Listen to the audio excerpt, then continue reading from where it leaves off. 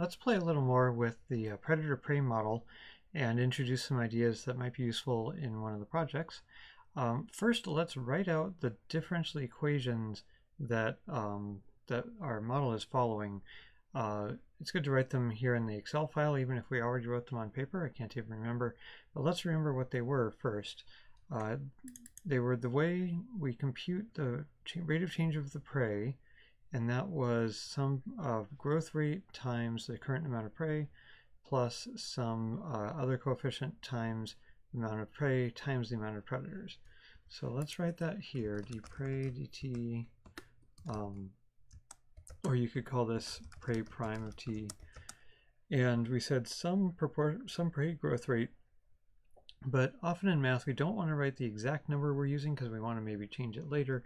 So we could just use some generic coefficient. I'm going to call this a1 times the amount of prey at time t. I'm using a1 there because prey at time t is a linear term. It's kind of prey to the first, so I'm multiplying it by a1. And then we got some other coefficient times prey at time t times predators at time t. And you might be saying, well, each of those is to the 1. Why don't I call that a to the 1?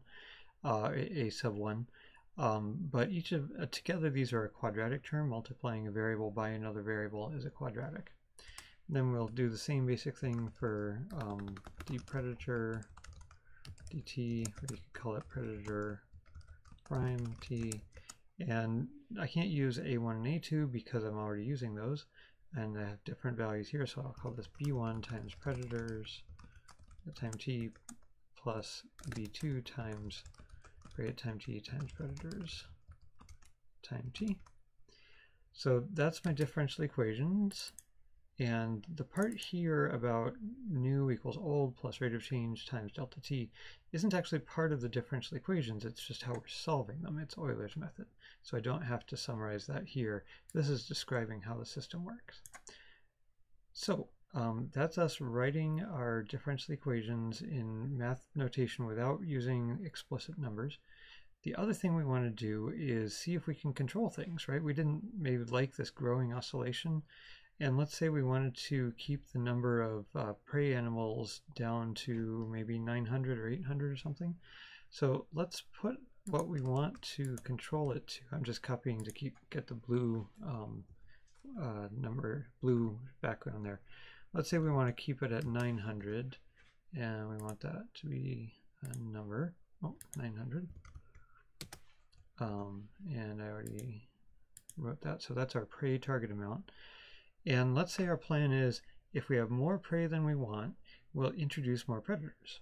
And if we have less prey than we want, we will remove some predators. Sounds reasonable? So we'll say, how many predators should I introduce if my prey is a certain amount? Like, let's say I have 100 more prey than I need. Like, I have 1,000 and I only want 900.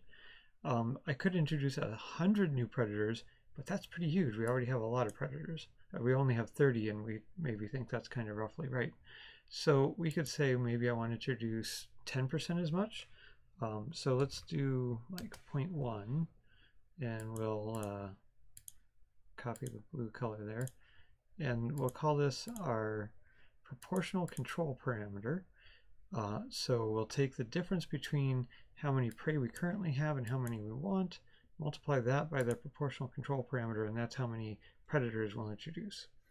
So my new d predator dt will not just be this, but I can also say something like predator control parameter times amount of prey minus prey target amount, plus all the stuff that was already there. So that says subtract from 990, subtract 900, get 90 multiplied by 0.1, and that would be introducing 9 new wolves.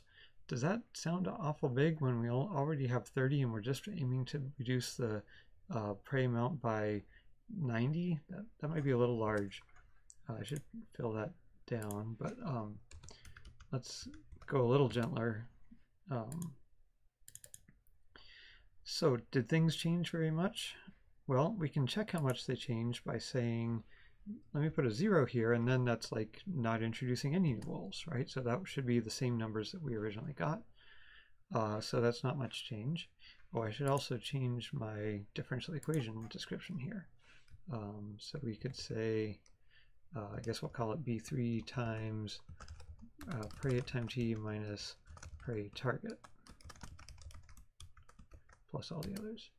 So that is my control term. It's not showing up. This B3 times prey of t minus prey target is my control term. It's how I'm changing the amount of one thing to try to control the system. Now, I'm not saying this is the best idea. We'll have to see, but at least we can simulate it in a spreadsheet. All right, so let's try cranking up this number. Let's try 0.001. Okay, that was barely any change at all. Let's try 1 less 0. Still not much change.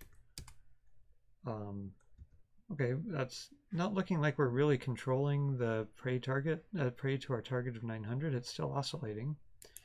Let's try a little bit more control. What do you think? I think things are getting worse. The oscillations are happening faster and they're getting bigger faster. I kind of hesitate to wonder what will happen if I do this.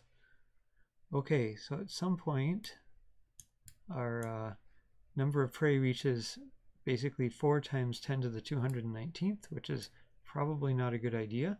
So let's go back to something reasonable here.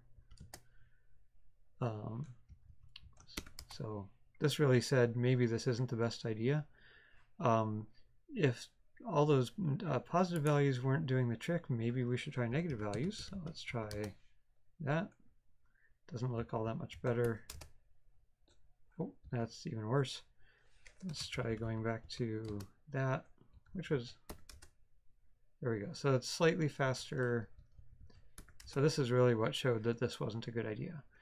So in some sense, it's mathematically frustrating, right? I walked you all through all this stuff and it ended up not being a good idea. But aren't you glad we simulated it in a spreadsheet before actually going and trying it with a real wildlife population? So yay for math.